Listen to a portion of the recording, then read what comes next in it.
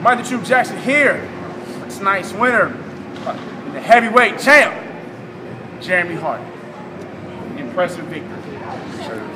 People know you for throwing some vicious leg kicks. We know you have good striking. You were taking on Tim Buchanan, who was going to have probably a little bit better, well, what they thought was going to have a little bit better of a grappling game. He was going to want to take it down.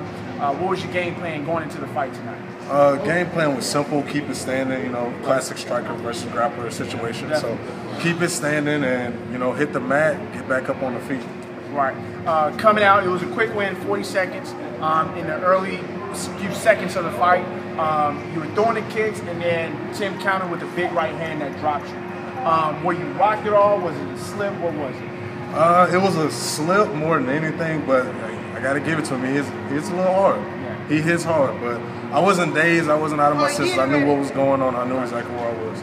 Once you were on your back and Tim was on top, because that's obviously where he wanted to be. He wanted to keep you there. You immediately went for an arm bar. Now, have you been training the arm bar? Is that something that you've been working on a lot? Yeah, we've been training the arm bar a lot. I have to give credit to Master Lovers, my head trainer. We train arm bar from 1,000 different positions every day. Definitely. You secured the arm bar. Now, Tim was defending it pretty well in the beginning, and then you flipped him over in his back and you took top position. Did you feel did something give it away that you were about to take the arm home? Just a simple fact that when I had him, he didn't have me stacked enough. Okay. And I knew because he didn't have me stacked enough, I could pretty much use my leg power to kind of push him over, which just so happened to work. There's big legs like that, so I can understand that. You got the win.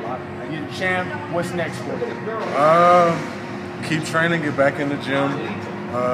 Probably be dropping down to the light heavyweight class. We're probably going to fight them both for a little while. Okay. And just try to keep getting better. There you go, man. Congratulations, champ. I appreciate it.